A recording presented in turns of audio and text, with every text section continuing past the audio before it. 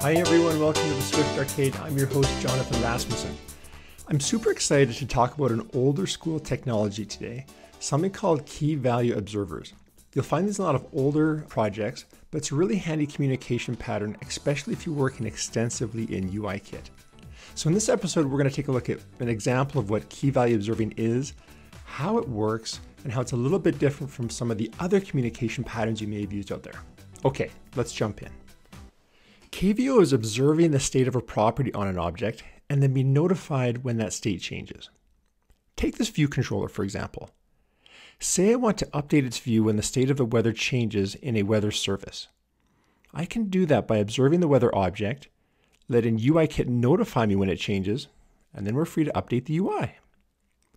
The advantage of this communication pattern is it's heavily built into UIKit, and most Objective-C UIKit properties are observable. That makes communication between views and models really easy. The only downside of KVO is it is strictly Objective-C based, meaning you have to modify your code and make use of certain keywords to make KVO work in Swift. Let's take a look at a very simple example. Paul Hudson of Hacking in Swift has a really nice example that shows how all this works. Say we have a person called Taylor Swift, and we want to be observed when the state of name changes in person. We can do that by making the name here observable by putting Objective-C dynamic var in front of this. And then we can observe it by instantiating the person object and through the key value pair mechanism, register for changes. Now when we change the state of the person, say to someone like Justin Bieber, we will get notified via the key value observer communication pattern and be told when that changes. Now there's a couple things going on here. First of all, look at how much decorating we need to do. KVO only works with Objective-C runtime, so this needs to be class. The way we mark that up in Swift is by putting the Objective-C attribute in front of class, and we also need this dynamic var.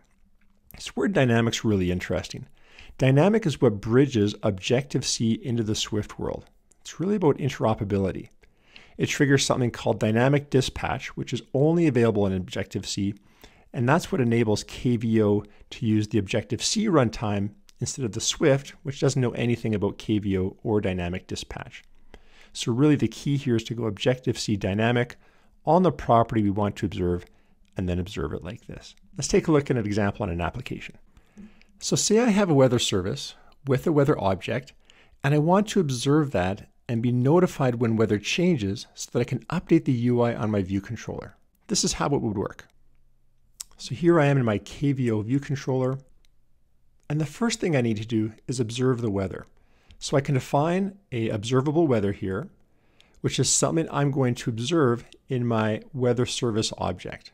So here I first of all make the property I want to observe Objective-C dynamic. That makes it available to KVO. In this case, I want to observe the weather. Then once I've made it observable, I can observe it. So in my view controller, here's really the mechanic of how we go to our weather service, we go observe, and here we do our key value observer. Here's the key, I want to observe the weather object, and when that happens, here's what's going to get called when that changes. I'm going to get a new weather value service. I can then use that however I like in my view controller. In this case, I would like to update my view with the new weather service value, and that will then go ahead and update the UI. So just going into it like this, key value observing. I'm going to fetch it, I'm going to get it, and it's going to update. Now let's quickly walk through the changes I needed to make in this code to make this all work. First of all, the property must be representable in Objective-C. So what that means, unfortunately, is that if you want to use KVO, you can't use Swift's, structs, or enums. They're not representable in Objective-C runtime.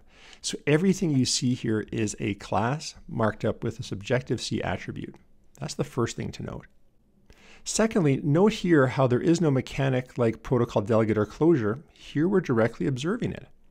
So we can just take this property, observe it directly in our view controller, and that's the entire communication mechanism. It's really nice and simple. And thirdly, the other big thing to note with this is that we were able to observe the weather property outside of its declaration.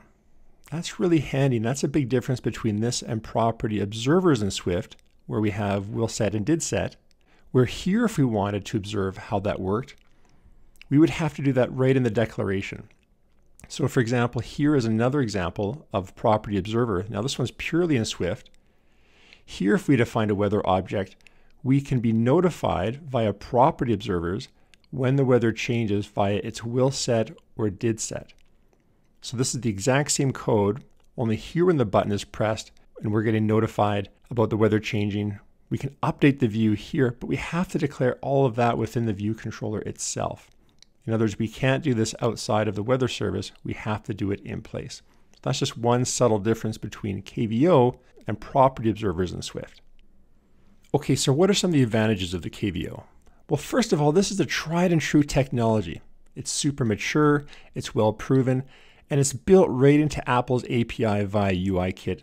Everything in there is just about observable. So it's really nice, natively built-in structure, really nice, well-tested and mature. The cons? It's just not very Swifty. You can't make use of Swift structs and enums.